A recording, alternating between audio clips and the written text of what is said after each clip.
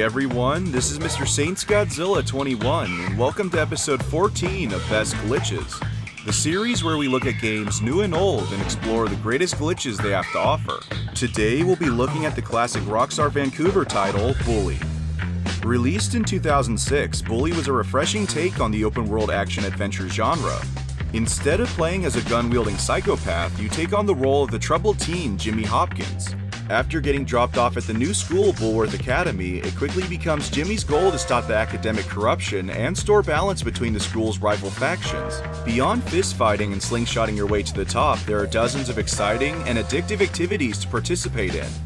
These include your typical school courses, side jobs, racing, and a handful of carnival games.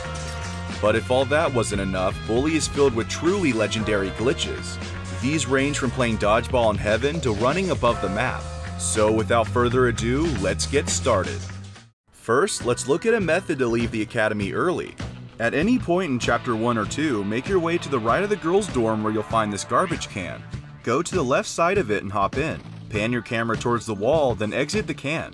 During this animation, begin walking forward. If done correctly, Jimmy will glitch into the wall. In case you get stuck, rapidly begin jumping and you should pass through. Now you're free to explore Old Bulworth Vale. Most of the stores aren't open yet, but you can still find collectibles and smash garden gnomes early. The other sections of the map are closed off at this point, but you can glitch the blue skies by heading to this location and jumping along these rocks to bypass the barrier.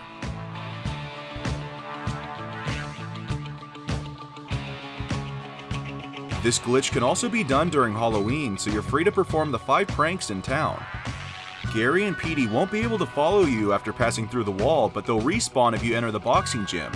Once you're done, let yourself get busted by the cops to return to the academy. Up next is the skateboarding bike glitch. Find a bicycle and stand next to it. Now press enter to get on the bike while swapping to your skateboard at the same time. If timed correctly, you'll be on the bike while holding the board. From here, push in your left analog stick to look behind you. Hold down the right trigger to drop your skateboard, then begin rapidly tapping the run button. This will glitch your character into the skateboarding animation while you're pedaling the bike. The controls will function as if you're riding a bike normally, but attempting a bunny hop will do this. You won't be able to jump or get off the bike unless you crash into something. On the plus side, you can't be thrown off the bike either. As weird as a glitch may look, try crashing into a wall without falling off the bicycle. This will despawn the skateboard and you'll begin floating over the bike.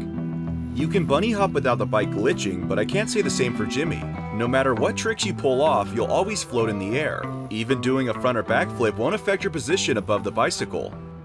Moving on, we have the levitation glitch. Go to any trash can and find an NPC to shove into it, but before you grab them, make sure to be crouching. And it's as simple as that. Now, by going to a higher elevation, you'll stay at that height while running around. Just be sure not to punch, switch items, or get too close to cars because the glitch will stop working. If you're in the earlier chapters, this glitch can be used to reach any of the blocked off locations on the map. To get the blue skies, for example, activate the glitch next to the academy stairs, then make your way to the parking lot. Your player should be just high enough to pass through this gap. Now make your way to the train tracks where you'll find this invisible barrier. Thankfully, it's quite easy to sidestep. And with that, you're free to explore blue skies.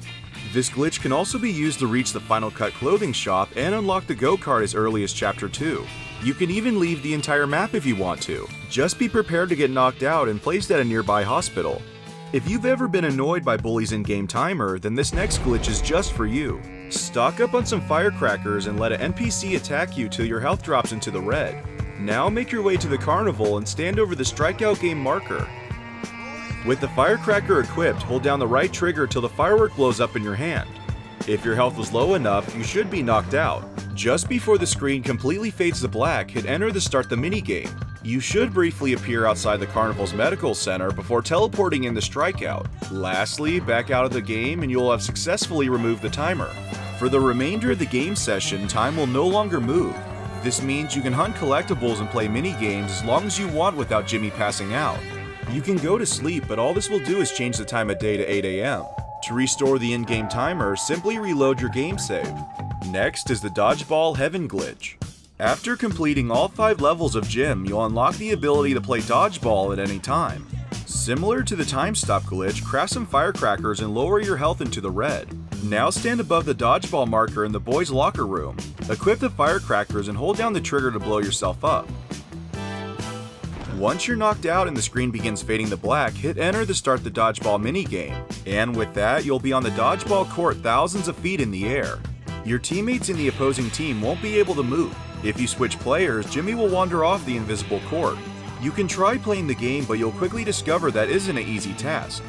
Hit players will flip upside down, the ball will constantly fall through the court, and countless other glitches can occur. But visually, this makes for a fascinating glitch. In Chapter 3, there's an easy glitch to make between $400 and $1,000. Start the mission tagging and play through it like normal until you buy the spray paint. For this glitch to work, you need to spray 4 spots in a specific order. The first tag is on top the Wonder Meats warehouse.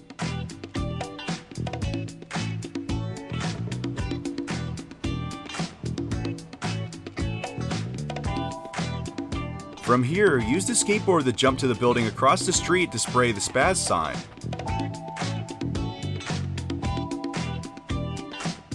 Next is a billboard across from the Greaser's safe house.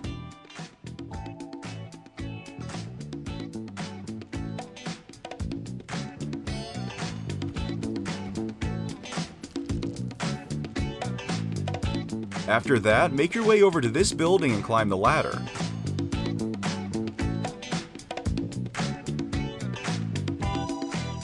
Take a right where you'll have to walk over another ladder and the tag spot will be right there. And with that, the glitch will have been activated. Just tag any of the last locations and the mission will be complete. As you can see, the payout will be over $400. To make $600 more, spray the Spaz sign and wait around till it disappears. You should be able to tag it at least 5 more times, doubling your pay. And for our last bug, we have the spaceship glitch. On the last mission, Complete Mayhem, it's possible to get a spacecraft from the Future Streets arcade game into the free roam. Play through the level like normal until Russell breaks open the Academy gate. From this point, travel to the boys' dorm and start the Future Streets arcade game. Press accept to cancel the mission, then immediately exit the arcade game. This will put you back in the mission, except Russell can now be knocked out. Knock Russell out, then quickly start the arcade game again.